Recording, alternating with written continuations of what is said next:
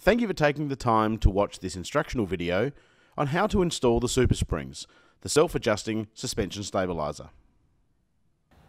Now inside the kit, you obviously get the 2 Supersprings, you get the 4 shackles which are already assembled, you also get the roller bushes. That's all part of the kit, plus the high density rubber bushes, and these go with the system as well. So that's what comes in the kit, sealed, ready to go.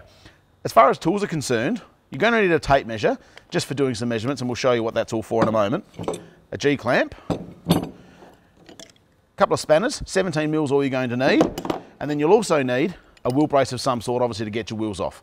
On top of that, you're going to need a trolley jack, some jack stands, and I'd advise to use some wheel chocks as well. Safety is obviously important, so make sure you follow these steps. Now this is a DIY kit, or it can be done by a professional. It's pretty straightforward, takes about 20 minutes per side. We'll show you how it works. Now before we actually mount the Superspring to the vehicle, what we want to do is take out the shackle bolt here, and the roller bush in the sleeve. You can see that they're 2 components, so make sure they're kept together. Okay, and we'll just leave those sitting there for the moment. You can see on the shackle here, there's 2 mounting holes. It'll come bolted into the top one. You actually want to install it in the bottom one here. The reason for that is, that's your lowest setting, this is your higher setting. And what that actually means is that's going to change the ride height and the weight loading of the vehicle. So start in this one, and you can always move it up to this one later on.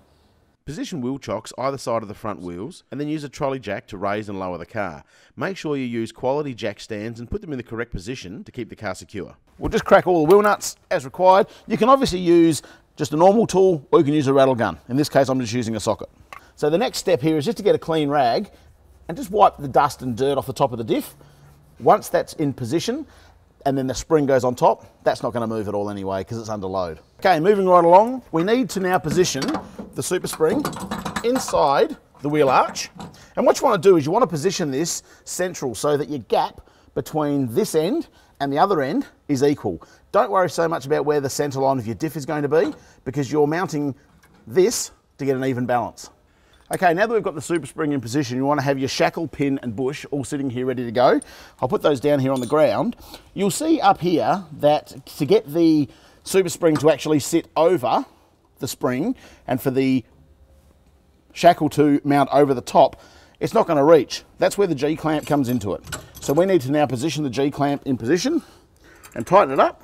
Okay, now get the shackle, pin and bush, put it all through, get your lock nut, and put that back in position. Now we just simply need to tighten it all up.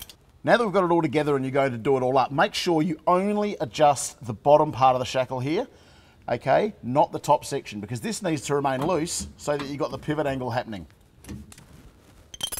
Okay, now that's hanging loose there, and we're just going to back off the G-clamp, and you'll see that it'll suddenly start to pick up the load. Now we've only got one side on it, we'll go to the other end now.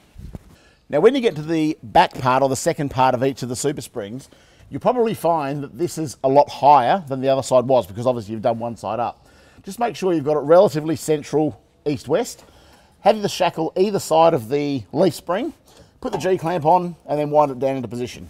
The final step here is just to make sure you tighten the lower shackle bolts. Again, as I said, don't touch the top ones. Tighten the lower shackle bolts prior to releasing the G-clamp, because it's going to spring out of the way now. Final step. Release the G-clamp, and you probably heard a big bang there. Be very careful when you remove it. Once you've got it all together, just have a final inspection. Just make sure you've got nothing that's going to foul and hit as you put the load back onto it again. So now that we've finished it on the driver's side, we'll just move over to the passenger side, get that done, and then we'll show you the end result. These kits are going to improve the load carrying and stability of your vehicle. So for 20 minutes per side, they're a very simple DIY installation, or you can have a professional install them for you as well. Thanks for watching, and safe driving.